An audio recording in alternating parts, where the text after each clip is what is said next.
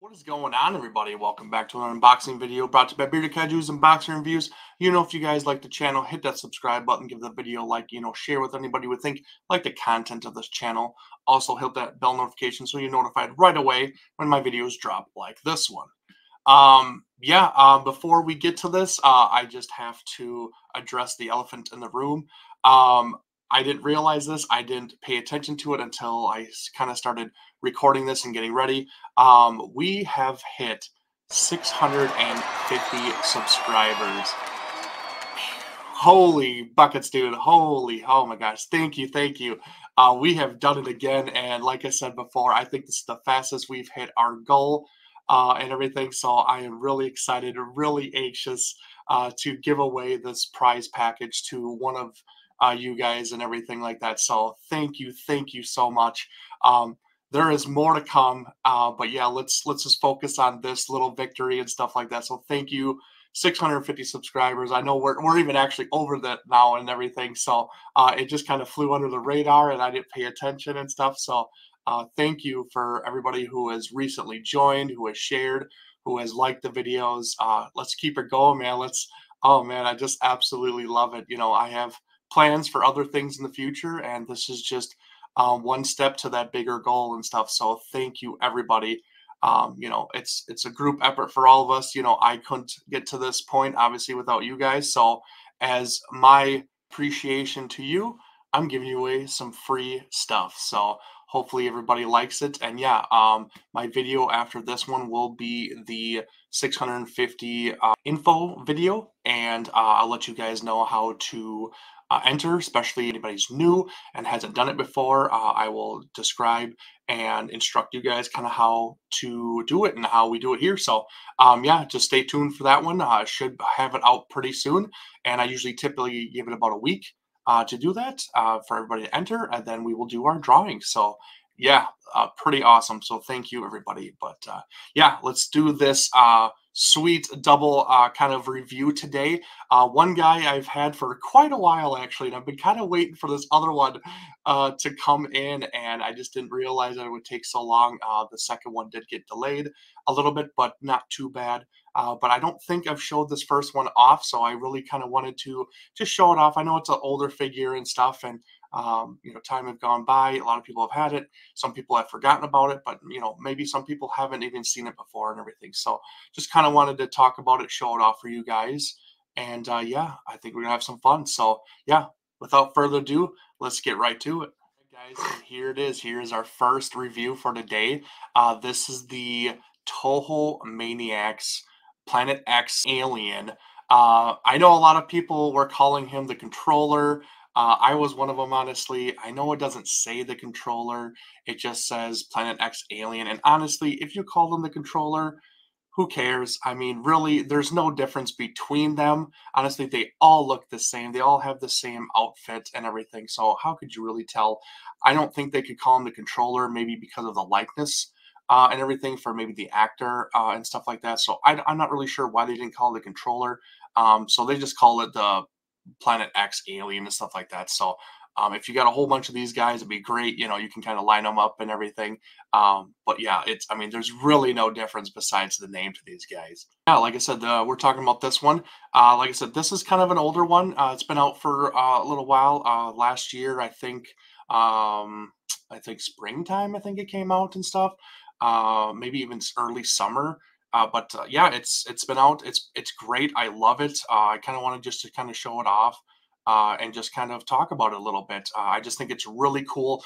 The X-plus Toho Maniacs line is a line that I think a lot of us have really wanted for a long, long time. We've wanted a lot of uh, human characters or the aliens that we've seen in these particular movies that we've loved for so long and stuff like that. And it's just finally we're starting to get them and stuff like that. They're it's very early on in the line and stuff like that. I think there's maybe 5 releases total and everything. Yeah, it'll be 6 with the new Atragon coming out and stuff. But yeah, it's a great line. I hope they keep doing with it. I really hope they focus on the human characters and stuff like that. Like keep giving us these aliens, in the human forms, like the Keylocks or the black hole apes and stuff like that. You know, maybe some of the more famous characters that we got from the movies and stuff. That I don't know if they can do that, like I said, because of the likeness rights for that particular person. You know, they probably have to get permission. So I don't know how that's going to work out and stuff like that. But I really hope they kind of go that direction. Like I said, I know they're doing the Atragon that's coming out, or Gotango, really, which is cool and stuff like that. So it's like a vehicle and stuff like that. So maybe they'll do more vehicles in the Toho Maniacs line also. But I think they really need to stick with the human aspect. Like we've gotten Dr. Sarazawa and two of the Mysterians and the Planet X controller, you know, and stuff like that. So like they're doing some good things with that line with the human characters. So I hope they keep going on that. But you know, every now and again, you know, they can stray away from that and everything, which is great. Like I said, they're doing the Gotango from Atragon and stuff like that. And there's the other one that is the other half of this video that they strayed away from that has really been the talk of the town, honestly, and stuff like that. So I'm anxious to show that off and everything. But yeah, this figure is great. Like you can see, he's about 6 inches tall, you know, not super big or anything like that. Super great for small collectors or collections, you know, stuff like that. If you don't have a lot of space and everything, this would be great for it. But obviously you can see here, just looks really, really good. The outfit looks exactly like the film and everything, with the black vest, with the gray pants and sleeves and stuff like that, with the head wear and everything, with the visor glasses. I mean, the detail is really, really well done on this guy. Um, as you rotate, you can kind of see his elf shoes that were really strange looking and stuff like that. But, you know, that's what they were and everything. He's doing his traditional like stance, kind of like when they're waiting for the controller and stuff like that. And they're kind of standing behind him and everything. They stand at kind of like an attention, kind of like military kind of thing at the ready. So that's the kind of pose that they got going for it. And then obviously you see that there is a tag that comes attached to him and stuff like that. And all of the Toho Maniacs have the tags. Now they don't come with boxes. They just come in a brown box. They're kind of blistered in and stuff like that. And that's it. Like there's no design or nothing like that that comes with the Toho Maniacs, which is fine because they're so small. You don't really need to go in depth and crazy design for boxes and stuff like that for them being so small. So the tags are fine. Like I love tags. I keep my tags on all of my figures, especially the Bandais and everything.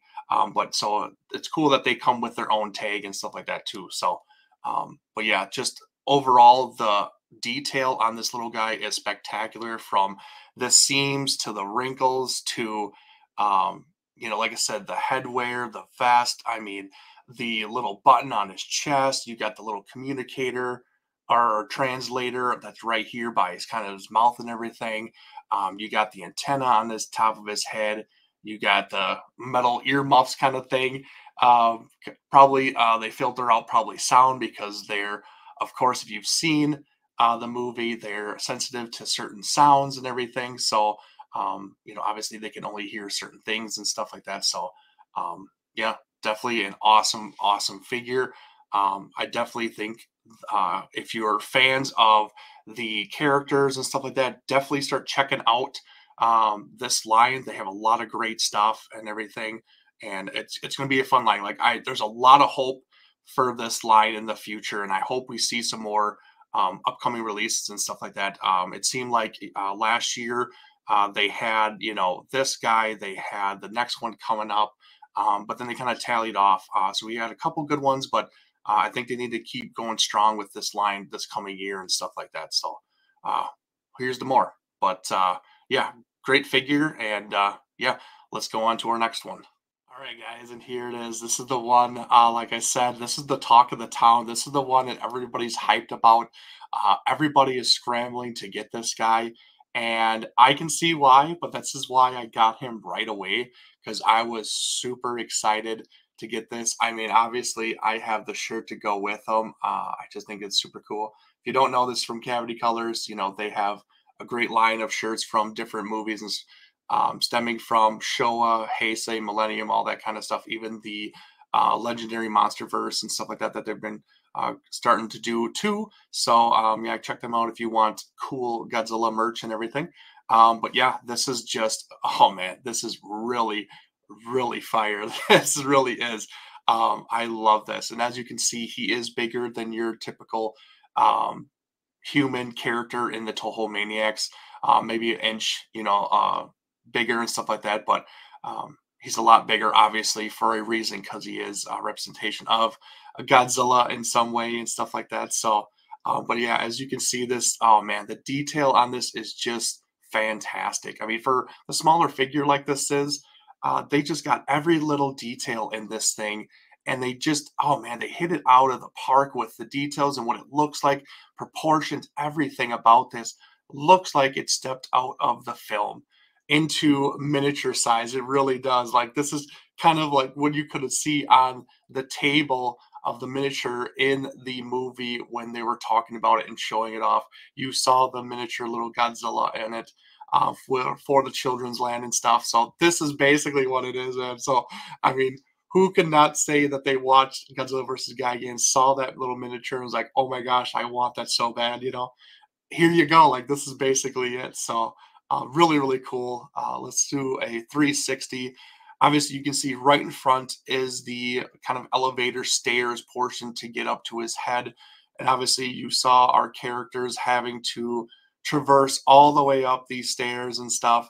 And like I said, you can kind of see them zigzagging back and forth, and they had to make their way all the way up and stuff like that. And it's just really, really cool.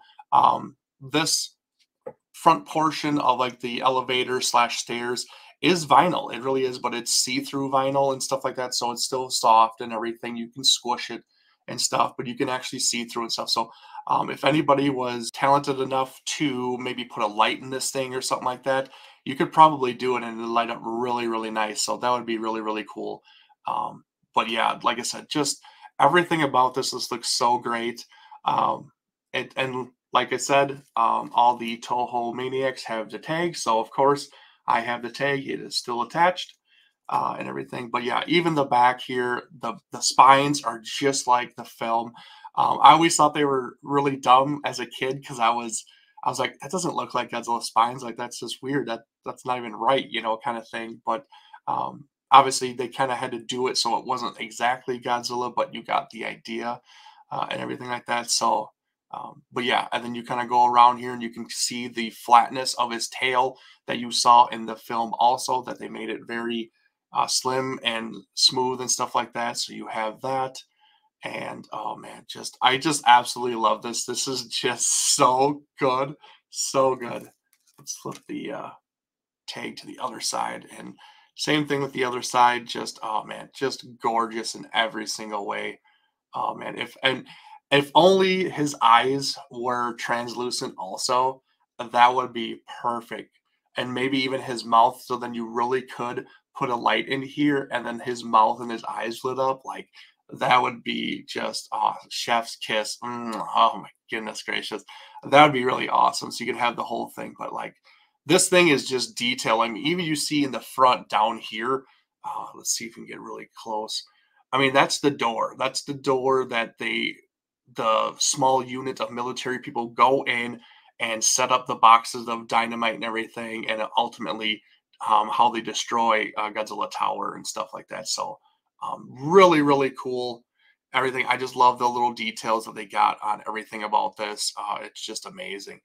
And of course, there is also another detail that is part of this. I know there's a lot of flack for it and everything. Nobody liked it. I was one of them, just kind of how they put it on here. And I was like, God, I hope that's, you can take that off and everything. We were right. And I was so glad because then you could take it off if you want to or put it on. It's really up to you. So let's take a look at that. So, of course, what I'm talking about is the balloon. We cannot forget about this because obviously this is how our heroes escaped from the Godzilla Tower and everything. So they had to include this, and you really do. Like it's kind of part of it and everything, but just kind of how they had it on display and everything. I didn't like it how it kind of rested on its head and stuff. But I am glad that they did add this. And if you can put it on, you can. If you don't want to, you don't have to. at least it gives the customer the options. It's just the white balloon. It's bendable wire, so you can pose it however you want and stuff like that. It's got a little piece of like plastic in there that you can actually put it in the base, and it actually goes on the side. And just kind of like that, like you can put it under his arm, you can put it outside his arm, you can drape it over, wherever you kind of want to position it and stuff like that, to kind of resemble their escape route and their escape plan to get out of the Godzilla tower, where they get out of the eye and they ride down this balloon with rope and stuff like that. So, but yeah, you can just have it just like that, and you don't have to bend it nothing. But it is nice to give the customer the option of either taking it out, putting it on, bending it, not bending it, whatever. I do like that. So applaud them for that. But this thing is just amazing in every way. And obviously you can see this is where it pins into the base and stuff like that. And then that you don't have to worry about. It's not going to fall out or nothing. So I just love this so much. I really, really do. Just a lot of detail. I mean, the Godzilla himself just looks perfect in every way. Just like I said, from the film, it looks amazing. It really, really does. Oh my goodness. Now, I will say, I was excited for this release at Wonderfest last year. I really was, but I was really hoping for a bigger size. I know a lot of people are saying that. A lot of people are like, "Oh, well, at least we got one." I understand that, and yeah, I'm glad we got one. I am really glad because obviously I got it for a reason. But I am a stickler for size, and everything can be the same size for me and everything, and scales well to each other. And you can put stuff next to each other, and it's all perfect. So that's what I want. I want a 30 centimeter Godzilla tower. That's what I want. I really do. I think a lot of people would buy it. This thing is proof that people have been clamoring for something like this for a very long time, and people are buying it. Like a lot of people right now are frantically trying to get their hands on this stuff because a lot of people missed the pre-order, or they forgot about it, or just completely missed it. I don't know, maybe money issue. But like now people are like, holy cow, like they're seeing them in hand and they're like, wow, I need this really bad. So I can understand it, and I understand why, because this thing is just a knockout figure for sure. It is gorgeous. It really is. And it's just cool to put in your collection because there is not a lot of representations of the Godzilla Tower, or even the Planet X Alien 2. Like there's only a few, from maybe like Cast and Marmot did a Godzilla Tower and stuff like that. And I got both of those, and now I have the Toho Maniacs. So I think I have all of the representations of the Godzilla Tower right now. But yeah, I'm really hoping for a bigger version of it. Hopefully we get it, and hopefully they see, with the sales, that they're like, okay, this is in high demand, and we need to make sure that this gets out in different scales and stuff like that. So, because X-plus, we know they love to make money. They love doing the reissues and all that stuff. So, I mean, do this in a little bit bigger scale, and man, I'd be happy, happy, happy. So, but yeah, having both of these figures is just awesome in the collection. Like I said, I am really excited for the Planet X Alien and any other human characters that come out in this line. Hopefully with the Wonderfest coming up in a few weeks, actually, maybe a week and a half, that we maybe see on the next release in the Toho Maniacs, because we don't even know. Besides the Gotengo, and that one is almost done for pre-order actually on the X-plus site. So if you want to get it now.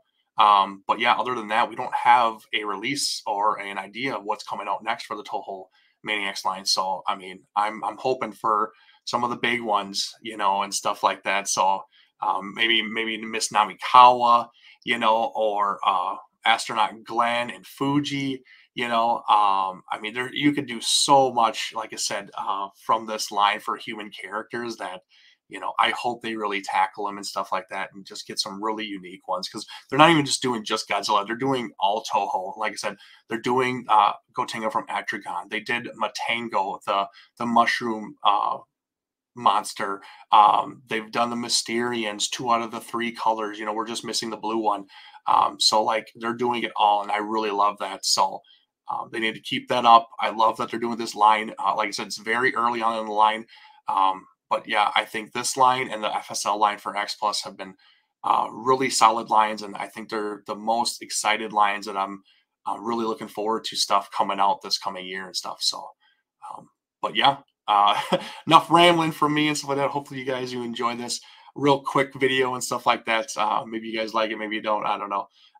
But yeah, thank you again to 650 subscribers. Like I said, keep a lookout for the next video going to be popping up for the details of the giveaway and stuff like that. And then, like I said, I'll give it a full week to enter, and then we will do the giveaway, and then obviously on to the next goal. So really happy, excited. Thank you to everybody. I just really do appreciate it. And leave in the comments, what do you guys think of these figures, and stuff like that. Did you get them? Did you not get them? Is there anybody that you're really looking forward to that X Plus puts out in the Toho Maniacs line? Like, let me know. Like, I want to see what other great ideas you guys have, because I have a certain few that I want, but maybe there's some that I'm missing and everything. So let me know. I want to see. So, but yeah, and of course, if you want to see more of me, of my ugly mug, check me out in the Monsters with Attitude YouTube channel. We do a show once a month. And then obviously in the Facebook group, Monsters with Attitude Collectors group, you can post anything monster related in there. It's a great group and stuff like that. We're growing slowly but surely, we are, and it's a lot of fun. Just a lot of posting, a lot of great interaction with fans and everything like that, and that's what we are. So, but yeah, check me out on either one of those, and of course, subscribe to the channel. Leave a like. Share it, spread the word. Let's keep getting up to these giveaway drawings, and yeah, let's give away some more. So, but yeah, with that, until next time, later.